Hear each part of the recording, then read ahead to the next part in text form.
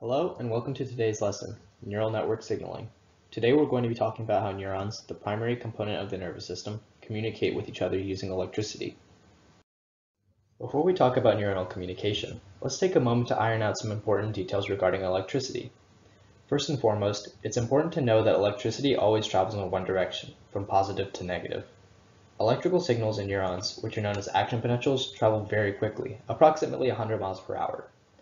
The last important point to note is that the flow of electricity is only possible in the presence of charged atoms known as ions. As a matter of fact, this is why electricity in living cells depend on salts, which produce ions when dissolved.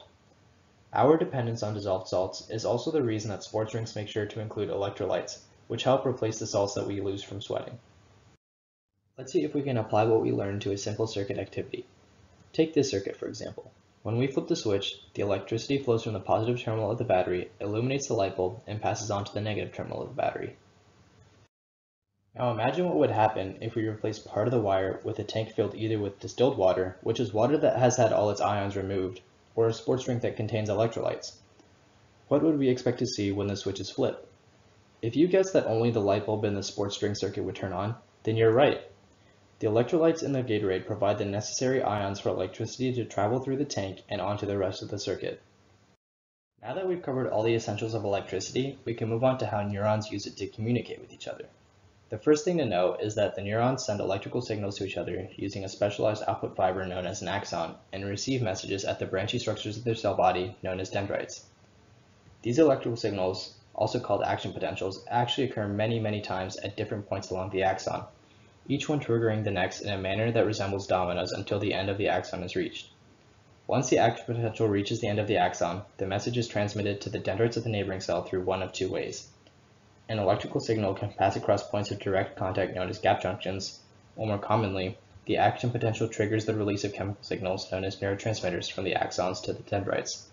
The gap across which neurotransmitters are released are known as chemical synapses. So let's take a look at how we sense and respond to stimuli. A stimulus is simply a word for sensory input, and this can include things like light, touch, heat, etc. For example, let's say someone hits their knee. So then you have sensory receptors that pick up the signal and transfer it along the dendrite and axon to the subsequent neuron. At the end of the sensory neurons, they transmit the signal to motor neurons, and sometimes an interneuron can help relay this message between the sensory and motor neuron. But how does this neural signal in the motor neuron actually generate a physical response? To understand, let's take a look at what specifically happens at the neuromuscular junction, which is the location where motor neurons actually deliver the signal to muscle tissue.